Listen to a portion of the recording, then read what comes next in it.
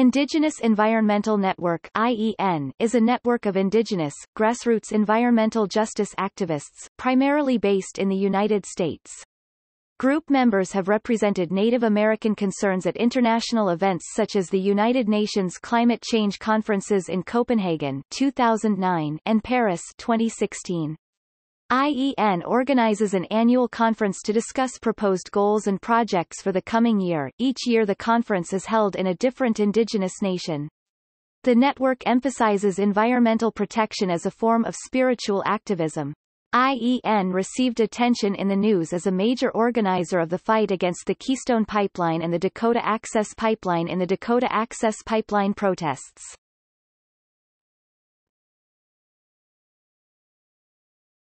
Topic: History.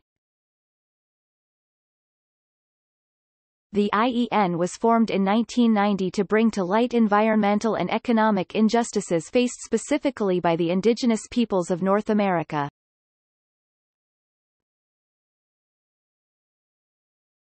Topic: Ties to environmental justice movement.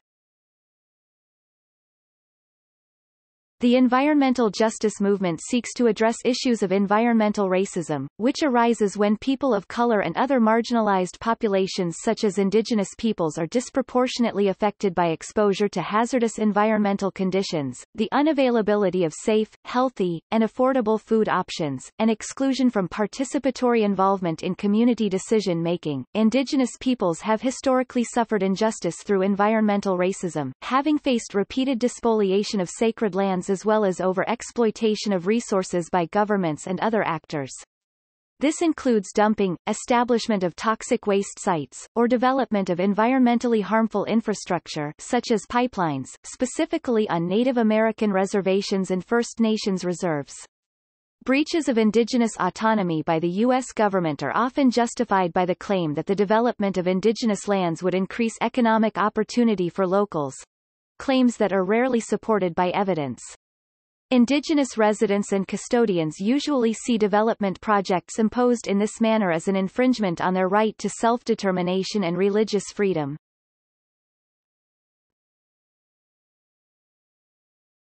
Topic: Past. The network has focused its activism on improving indigenous communities through grassroots efforts, prioritizing projects that protect the land, air, water, sacred sites, and natural resources. To accomplish the preservation of these assets, the network has organized campaigns, public awareness, and community-building activities. The IEN meets locally, regionally, and nationally to promote awareness about issues of social justice, but primarily holds focus in North America. The increase in toxic waste and nuclear waste storage facilities near indigenous lands was a main concern to the IEN during its beginnings in the early 1990s. After the initial focus on environmental hazards presented by these facilities, the network spread awareness across youth and tribal populations that paved the way for it to progress to campaigns and public activism. Every year, a conference is held entitled, Protecting Mother Earth Gatherings, which is aimed at educating the public as well as developing strategies for protecting the lands of indigenous peoples. In 1995, IEN began hiring staff to represent the ideologies and goals of the organization. IEN workers strive for the preservation of indigenous peoples through tribal grassroots communities and tribal government environmental staff. IEN has since evolved into a group that works to create change and strengthen tribal communities by protecting and preserving sacred sites.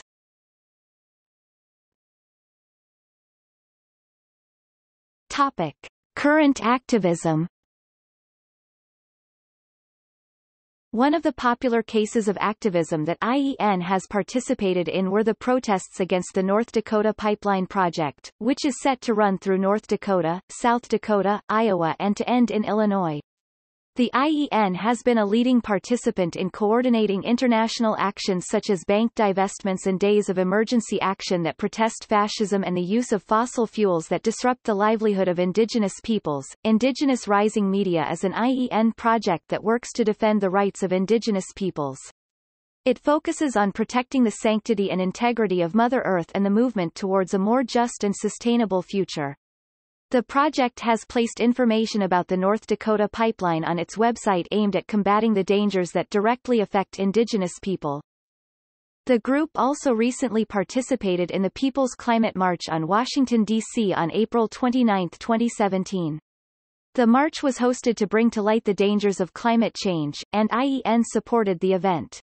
The rally was hosted by Dallas Goldtooth, a prominent activist protesting against the North Dakota pipeline, along with Carrie Fulton, an African-American environmental justice organizer.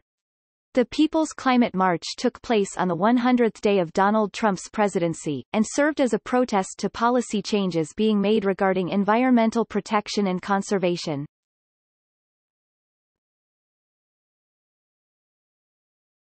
Topic: Goals and beliefs.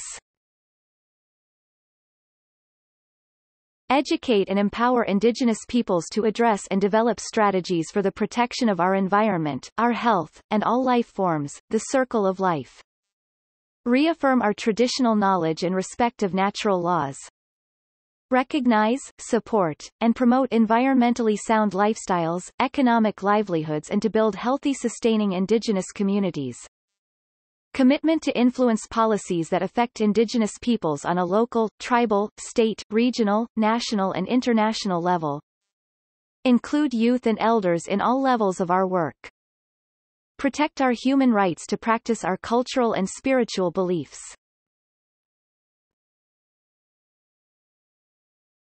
Topic: Beliefs in practice.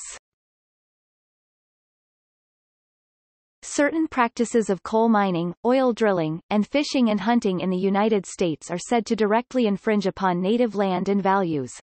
IEN tries to engage with the American public by raising consciousness about environmental issues that are known to have a particularly strong impact on Indigenous peoples. One IEN action for this purpose was dedicating a day, October 13, 1996, to challenging Americans to consume as little energy as possible. The goal of this was to encourage people to think about how much energy they do in fact consume on a daily basis and how this impacts on Native communities. In 1991, at Bear Butte, South Dakota, a sacred site to many of the Plains Indians, the IEN established an environmental code of ethics. Key points include that Indigenous people culturally, and Native Americans politically, are tied to their land. Native Americans in the United States and Canada are restricted to reservations if they want to maintain any kind of nationalistic ideals, and that Indigenous people often have religious or ancestral ties to specific tracts of land. This unique relationship makes it less likely for them to leave, makes the land more valuable, and makes them even more staunchly opposed to polluting it in any way.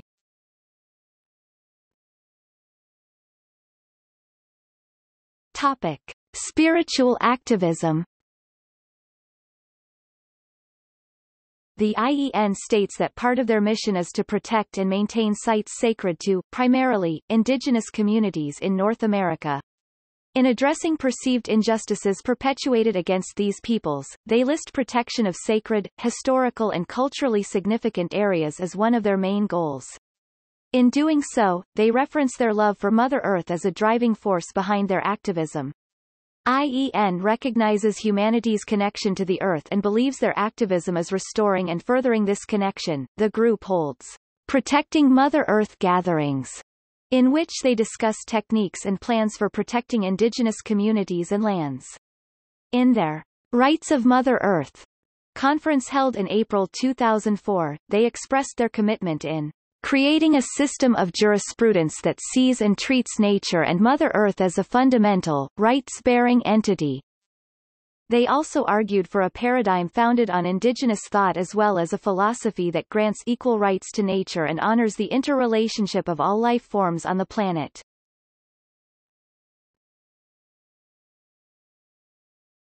Topic: Environmental justice.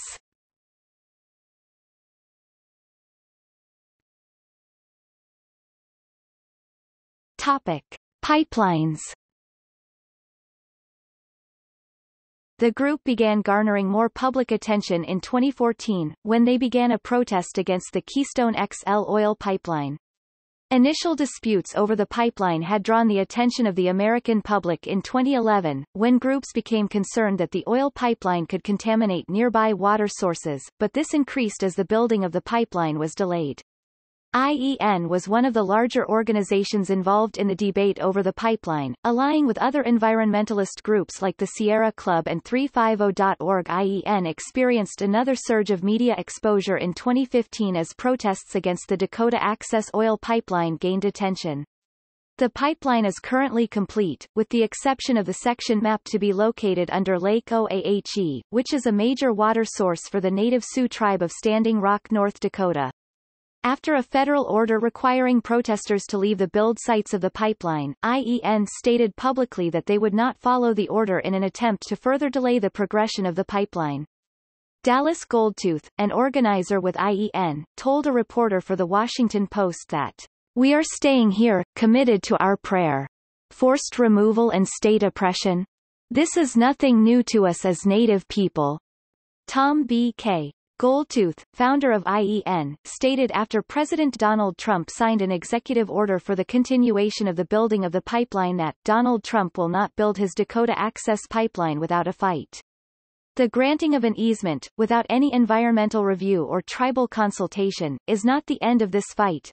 It is the new beginning.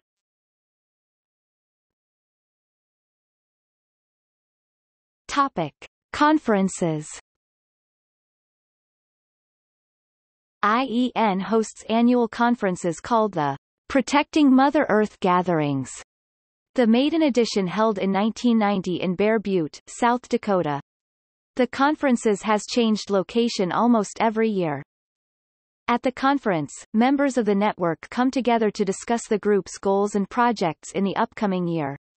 Their resolutions are typically published on the Internet soon after the end of each conference. Past conference locations and projects include the 1992 conference in Celilo Falls, Oregon, formerly a major salmon fishing site until dams were constructed on the Columbia River, downstream from the Hanford Nuclear Reservation. The 1993 conference at Sac and Fox Reservation, Oklahoma, IEN helped defeat a proposal for the establishment of a nuclear waste site.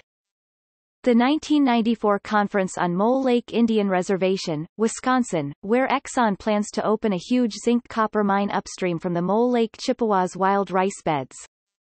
The 2001 conference, the 12th Protecting Mother Earth Gathering, in Penticton, British Columbia, Canada, was the first to be held in Canada.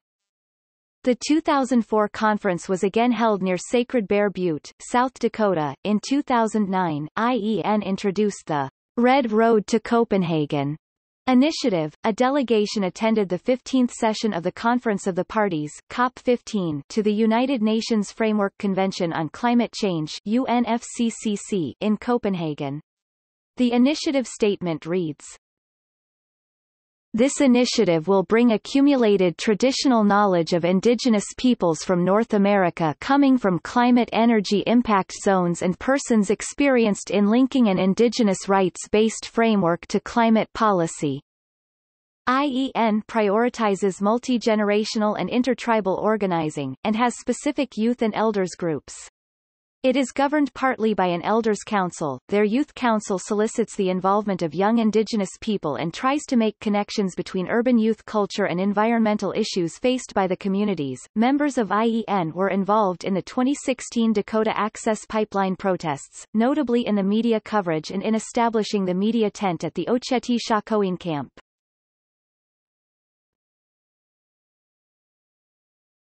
Topic: Other work. The POPs Treaty, now known as the Stockholm Convention after it was signed in May 2001 in Sweden, was designed to ban a number of pesticides and other chemicals from use. During the negotiations, IEN played a key role in expressing to delegates what indigenous peoples wanted from the treaty. Throughout the period, the IEN met with delegates from all over the world in order to sensitize them on how indigenous peoples are impacted by POPs and their expectations from the treaty. Reducing emissions from deforestation and forest degradation (RED) is a policy mechanism designed to work for the preservation of global forests, and it is backed by many influential environmental organizations like Greenpeace and Conservation International. RED is centered around the idea of providing forest owners with financial incentive to preserve them. However, in accomplishing this, it also requires the relocation of indigenous peoples who reside in forests that are being targeted and is therefore very controversial among grassroots and indigenous organizations. IEN publicly opposes RED, claiming that it is a direct violation of the rights of indigenous peoples to have autonomy over their own land.